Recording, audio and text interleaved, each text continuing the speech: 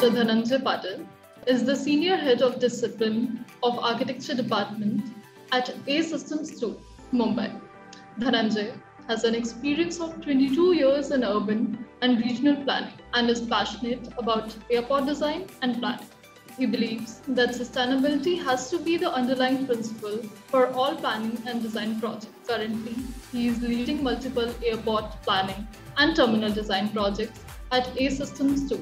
Some of the airport projects he is involved in includes Noida International Airport, Bengaluru Terminal 2, and Jabalpur Airport. Today, Mr. Dhananjay will speak on planning strategies for sustainable airports. So let's welcome Mr. Dhananjay Patil. So basically, I'll be covering the sustainable design strategies from architecture and planning point of view. So there are a lot of discussions already happen on the technical aspect, and all sustainability, green building features are, I guess, people are aware of it. But I will be talking more from an architectural angle, how we have considered these strategies and how we have integrated them in the planning and architectural designs. Okay, so basically one slide about my company. So this is Assystem STUP. It was known as STUP Consultant, more than 50-year-old company, known for the bridges, highways, architecture, engineering, all sectors. We have done projects in India. And 1 year back, we got merged into Assystem Group, which is Paris-based engineering company. We have now rebranded ourselves as Assystem STUP. So in recent time, we have done projects like Noida International Airport. We finished early this year, which is now going to EPC tender, and EPC contractor will be working on this. So this was an assignment with as Master Architects team. We were part of Master Architect team along with Nordic, Grimshaw, Haptic, and we were the fourth Indian partner. Another airport, Jabalpur Airport. I will be talking about this as well in couple of slides. This is the airport at Jabalpur, domestic airport, small airport. This will be Griha 4-star rated. Currently, this is under construction. Also, you can see next airport is Vijayawada Airport.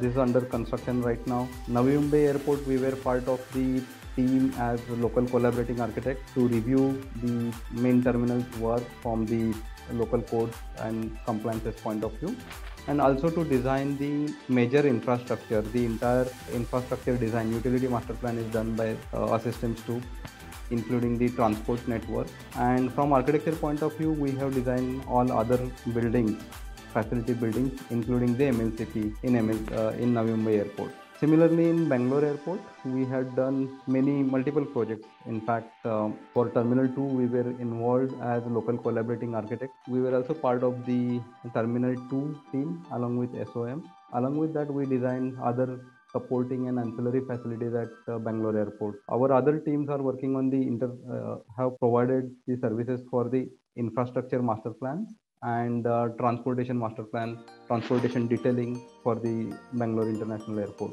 One small airport, that is Agati Airport. I'll be showing this airport particularly from the sustainability and design point of view. So these are some airports which we had finished earlier. Hyderabad International Airport was we were owner's engineer. New Doha International Airport, where we did other building. Bangalore International Airport Terminal 1 expansion, and also the bus gate expansion and the auto backdrop areas, so which we did. Sindhudurg Airport, it was inaugurated 1 or 2 years back. It is a small airport in Maharashtra, south of Maharashtra, very close to Goa. It is developed for the tourism purpose, and this airport is entirely done by STUP, including the master planning, airside, and even the architecture of the project. Andal Airport or Durgapur Airport, it was terminal building, and the entire campus was done by STUP. So Benghazi Airport, it was work with Airport de Paris international consultant. Okay, so why we are talking about sustainability about airports? Definitely there are challenges about the airport. Growth in aviation directly relates to the growth of the country, growth of the national and regional economy. So we want airport aviation sector to grow, but at the same time making the infrastructure makes it challenging for the sustainability. So airports normally are very large and complex infrastructure. They run 24 hours, the operations are 24 hours. Even since they are very large, they have a larger environmental footprint. So it is very, very important to pay attention to the sustainable goals for the airport, and we should ensure that the development should be sustainable for the airport. So I'll be showing you few interesting strategies which we followed in some of the airports which we did. So starting with master planning aspect. So normally for the master planning, the main strategies include the reducing the external water demand. Okay, the water supply for the entire airport complex, so can it be reduced, okay, by harvesting the storm and roof rainwater. Recycling of water, again sewage water treatment. The STP water can be reused for saving water and reusing the water. Renewable energy, on-site energy generation. Reduce landfills by solid waste management and produce compost, sometimes biogas plants, and sustainable transportation. So I feel that these are the key points which come into picture if we have to consider this sustainability for the entire airport master plan. I would like to show one interesting example at Bengaluru International Airport, Kempegowda International Airport, Bengaluru. So the entire site, that is 1600 hectare site, the storm water is not going out of the plot. So the entire site is divided into six catchment zones, and each catchment zone is provided with one pond. So these ponds are interconnected, and this particular water is treated and again used for potable purpose. So this particular pond water, stormwater pond, and the water from the sewage treatment plant, so both combined are actually compensating more than 50% of the water demand. So you can see the 20%, 20.9 mld is the entire water requirement, and out of that the water coming from the BWSSB,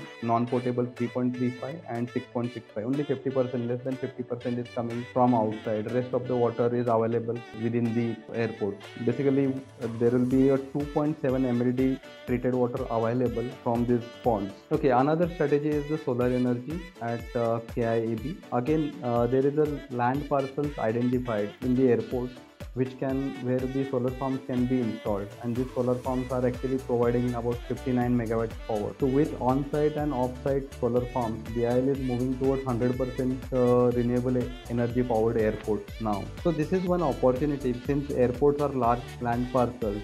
Okay, so there is definitely opportunity to meet the sustainability goals by using the rooftop of the terminal building, rooftop of the all other building, and the vacant lands. Okay, so many times there are land available for the future development, or maybe there are lands which cannot be developed, and for the aviation purpose we have to keep it low. Okay, we cannot build any structure there because of the obstacle limitation surfaces. So we should use this opportunity and create a solar farm to harvest solar energy. Okay, so now coming to the terminal building. So how architectural design, we have considered some sustainable approaches. So I will be showing few climate responsive architectural design strategies which we use in our architectural design. So basically, when we consider climatic responsive architecture, we have to consider the building orientation. But building orientation normally will not work for the airports, because the orientations are normally dictated by the airfield planning, okay, by the functional planning of the terminal building. So we have to look into the facade design, solar shading, how we can reduce the heat gain and maximize daylighting again through skylights. Also, if there are any scope for using natural ventilation, I will be showing a couple of slides on this. There are other sustainable factors for the terminal building, like energy efficient mechanical system, sensors, reducing water consumption, waterless urinals, and all such kind of fixtures. Other green building strategies are there. So I'm not talking about this in today's presentation since we have a limited time. I will be showing some climate responsive architectural strategies which we have considered. So this is Noida International Airport, and this terminal building is the phase 1 part. So you can imagine the right hand side edge is the edge where the building will get mirrored.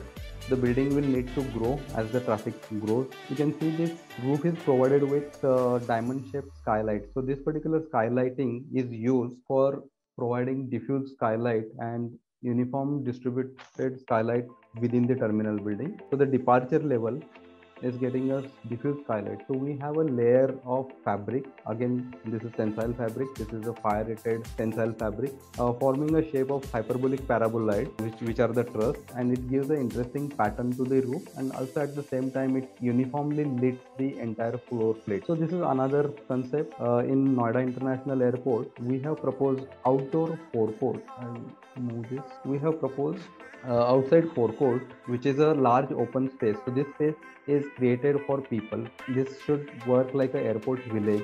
So this kind of concept we had introduced in Hyderabad airport when we designed for the first time. And particularly in India, there are large number of meeters and greeters who accompany the traveler. So they can come and enjoy the space here, shopping, maybe food and beverage. So that kind of space is created by creating a semi-covered. So this space is covered from with a roof, which is a aluminum standing seam roof with skylight, diamond shaped skylight, and again a fabric roof soffit for that, which gives a diffuse lighting. The greenery or landscape provided in this provides further additional shading to the space, and it improves the microclimate using evapotranspiration. Also, this space acts as a transition space. So you can see that the exterior temperature at Noida can go above 40 degrees, 35, 40 degrees, and people, while they enter this, so this acts as a transition zone before people enter the main terminal, which is completely air conditioned and which will have a 24 to 25 degree temperature. Okay, so one more interesting concept which we utilized in Noida is the